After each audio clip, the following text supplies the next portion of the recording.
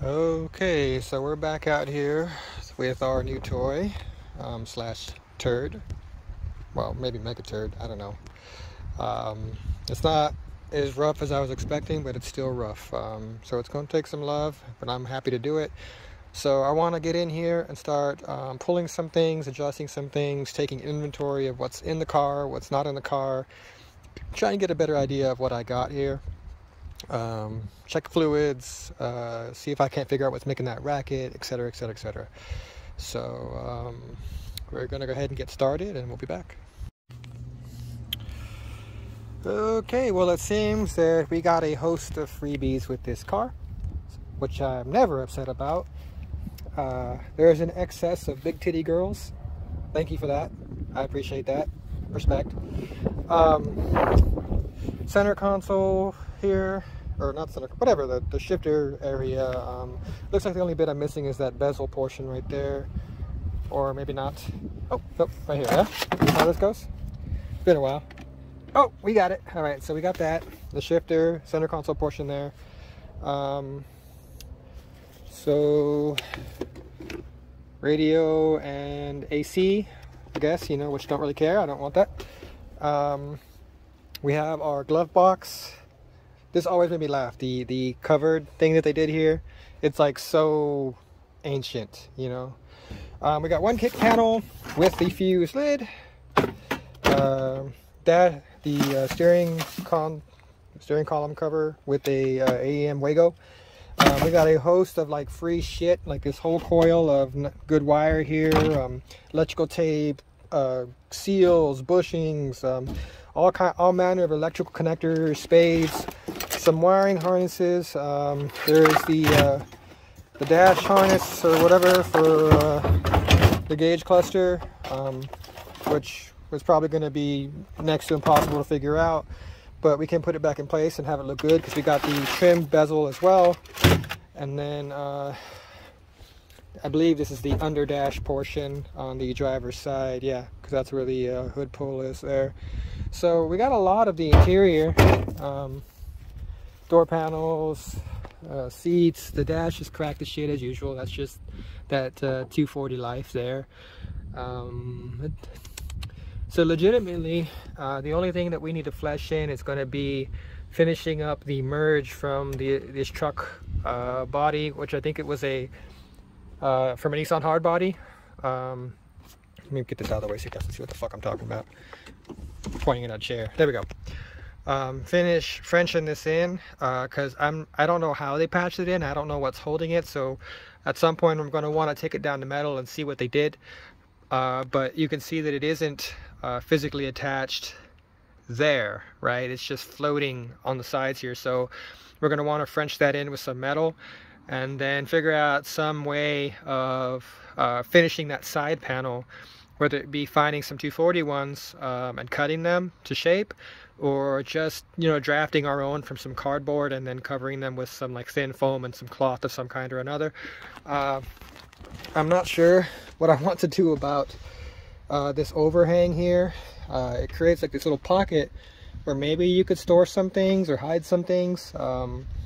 You know, maybe like the oil sump, god damn it, the thing that holds a couple quarts of oil for when your engine starves and it just dumps it in the engine.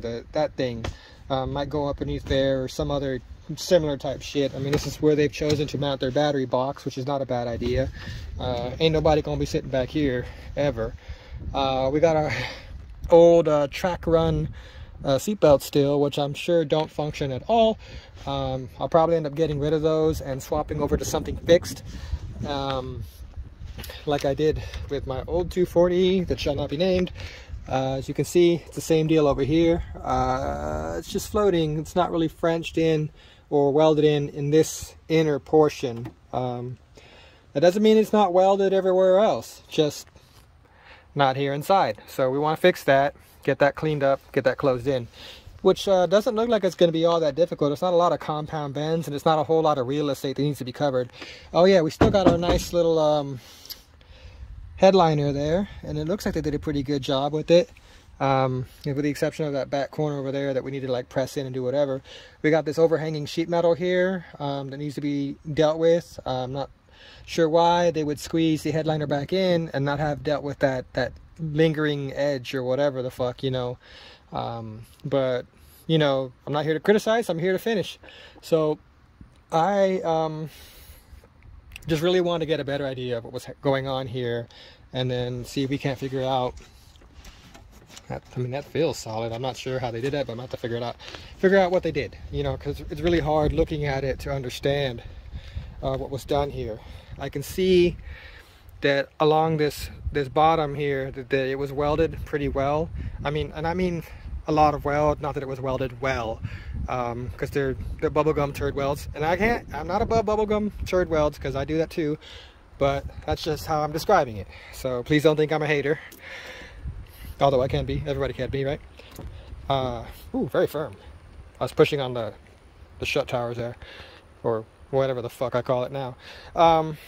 So yeah, you can see that it was welded here, and I'm guessing that it was, you know, welded on the outside. But as you can see, there's a lot of buckling. Maybe you can't see it, but there's a lot of buckling and waviness in the roof, and there's a sizable dent over there. So this is going to take some work to smooth out and get looking good again. This transition from the side to the bed is very rough. The general idea and shape is there. I would have liked this section here to be thinner so that this cab portion was moved forward, but I get why they did what they did, and it's the way it is now, and so that's the way it's going to be, you know. And so we just got to figure out how to flesh this out, you know, because there's a lot. Like they did a good start on it, but there's still a lot to finish. I don't particularly like the glass is kind of tilted this way, right? And then you have this body here, the line that starts to go in this way. I would much prefer that this be flattened out or angled in the way that the windshield is, or you know, the rear glass. But we're gonna have to figure out what we want to do with that, because that, you know, that obviously would involve stripping this back and then moving the metal out and then patching something in to blend that in. I can do it. I'm not the most experienced body guy ever, but I can do it. You know, I've done other patch jobs, and again, you know, like it's all about patience. It doesn't have to be perfect, but if you're willing to work with it, massage and whatever, it'll get there. They tried to patch in the missing areas or the voids, but I think we can do better. So we're going to come in here probably and hack out the flat portions that they welded in, because the weather has gotten to them pretty good. Right here you can see the rust is pretty bad. The main body's fine, it's just this new stuff that they put in, I guess wasn't treated or sealed properly, and you know, that happens. So this isn't hard work here. Like, I mean, I can cut this out and re-bend and roll that in and it'd be just fine. And I don't necessarily believe that I need to cut everything out, but I do need to find the weak areas and try and cut out some of that stuff before it becomes a problem later. Because you can see on the inside of that quarter panel over there, the metal looks beautiful. It's fine. It's just some of this other stuff and some of the edges. We're gonna have to work with this tail section. You can see where it curves up, I guess, to meet the hatch or whatever. You still have that rise, and we're not gonna leave that. We want it flat all the way back, right? So we're gonna have to fix that, cut that, and adjust that. And you know, then, you know, I'd like to close this up as well, which looks fairly challenging. You got this flat piece with a mild curve that goes all the way across, and then you'll have this curve transition to another flat section. So I'll have to figure out some way to emulate this bend as close as possible, and then we'll finish out the rest with Bondo. Obviously it's going to be very different because this raised hump is getting cut, so what we end up with will be very different, and I guess that allows me to define my own edge on this back section, which is kind of a blessing. But it's going to be interesting because the idea is to make an enclosure that still allows me to preserve the functionality of these rear tail lights, right? So I need this upper section that I build to, I don't know, maybe be I don't know, just self-contained, you know, not attaching to this in any way, but handles itself, floats itself, supports itself. And then we're gonna have to worry about or figure out how to block this and make it look pretty, so and still be serviceable, because I need to be able to reach all of this, you know. We have some fairly jank wiring, it looks like, to clean up here. It's not the biggest deal in the fucking world, but I definitely want to clean this up. It may be serviceable, but it's not clean, and it's definitely not organized, and it needs to be tidied up a bit, you know, so that it's supporting itself, it's safe, and I don't have to chase issues every time I turn around. Aside from that, and a couple of rot holes in the floor of the trunk, I'm really not seeing anything that's too bad or attention grabbing. Even on the inside, I can tell that there's been some leaking coming in through here to the inside area. You see the surface rust from the pooling. Now, none of this goes through, it's just surface rust. That's easy enough, just whack it off, hit it with rust converter and call it a day. I brought some rust converter with me, which I may just hit all this slightly to kind of like stop it from moving any further. But again, it's not the biggest concern for me at this moment. Yeah, as you can see, there is some Bondo here. That cracking there, that's not the metal. That's, you know. Oh, look at that! Like it was never there. Beautiful. I can work with that. I can work with that. Get in there. Yeah. Yeah, I can. Yeah. Oh, fuck yeah. That makes me happy. I don't care about that. Fine. Fuck that. We're not looking to make a fucking garage queen here, you know. This is going to be a car that I play around in and have a good time in, but I do want it to look nice. So far the general plan, though, everything that I've discussed with the body aside is going to be, we're going with a KBD body kit. That polyurethane shit is the jam. So front, side, and video cut out on me, whatever, but we got some kind of beefy ass stainless stamped control arm down there, and you know, that's just the stuff that I can see. So coilovers all around. We're gonna have to figure out what we're working with here. At any rate, I'm gonna get cracking, and we're back. So I'm not sure what changed, but it's not making that racket this time at all. So maybe it was just that it's been sitting for a while and things needed to get oiled and broken loose, lifters, pressurized, whatever. I don't know how those work in this particular motor, but she's running fine.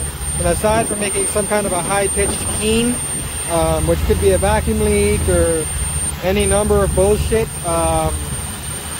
it's running really, really well for what it is.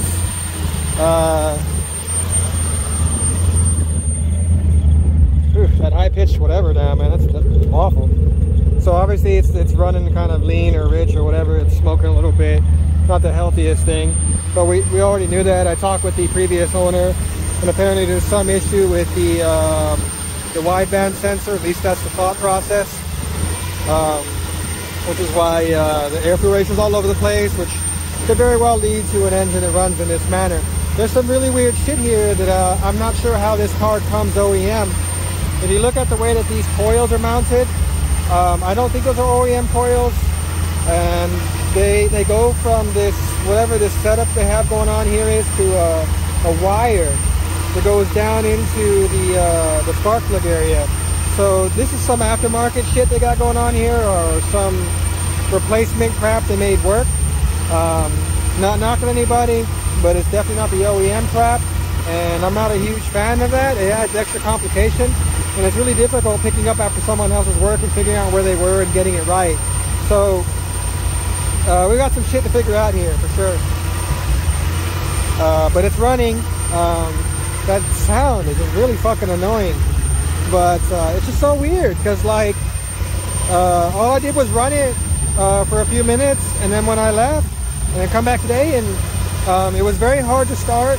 So there is something going on there. The guy said that it sat for so long because they couldn't get it started anymore or whatever. There is something going on with that, but it's running fine. So aside from that fucking noise, so I need to figure that out. but night and day difference from the first time that I started it to now. It was really giving me pause on whether this motor was going to survive another day. So anyway, I kind of want to dick with it a little bit, since I know it's not an oiling issue or something like that. I checked the oil's above the full line, which is kind of how I like to roll my engines anyway, a little bit overfilled. It may not be the healthiest thing, but you're not going to run them empty. Anyway, there's a lot of weird shit. Like this right here, I think is their catch can setup. It's like this open tube coming off of the breather there. There's some weird shit here. Anyway, I'll be back.